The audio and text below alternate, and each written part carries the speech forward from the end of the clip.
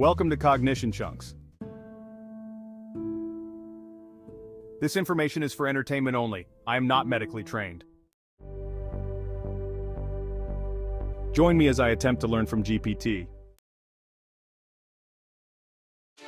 Episode 12. Staging systems and their clinical relevance in gastric adenocarcinoma.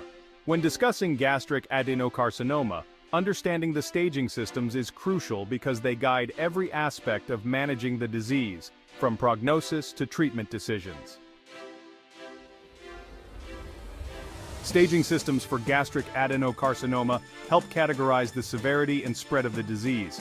They are vital for planning treatment, estimating prognosis, and ensuring doctors worldwide speak the same language when it comes to patient care. The TNM staging system is one of the most commonly used methods to describe the extent of cancer.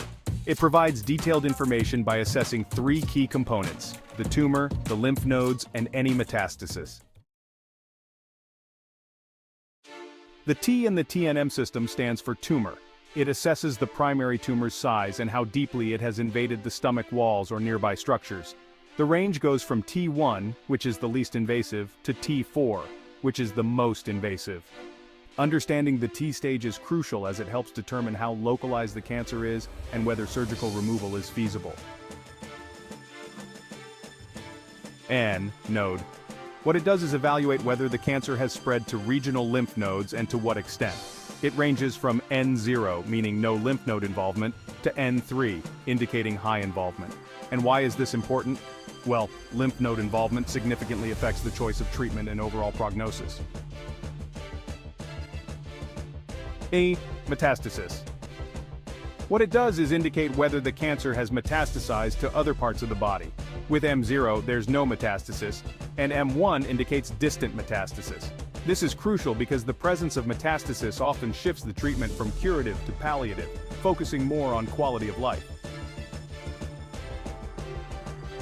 Combining the T, N, and M categories helps assign an overall stage from 0 to 4, with higher numbers indicating more advanced disease. JGCA staging system. While similar to the TNM system, the JGCA staging puts more emphasis on the precise anatomical locations of affected lymph nodes, which is crucial in Japan due to the extensive lymph node removal often performed during surgeries there. Why staging is clinically relevant? Prognostication. The stage at diagnosis is a key factor in predicting outcomes. Lower stages generally mean a better prognosis and potentially curative treatment options. Treatment planning. For early-stage cancer, surgery might be enough, possibly combined with chemotherapy or radiation. Advanced stages might need more aggressive approaches such as neoadjuvant or pre-surgical therapies to shrink the tumor first. Research and clinical trials.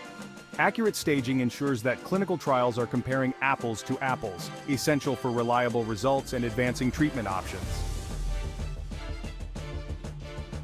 Surveillance and follow-up. The stage helps determine how closely patients need to be monitored after treatment to catch any signs of recurrence early, especially in those at higher risk. Conclusion. The role of staging systems in evolving treatment approaches.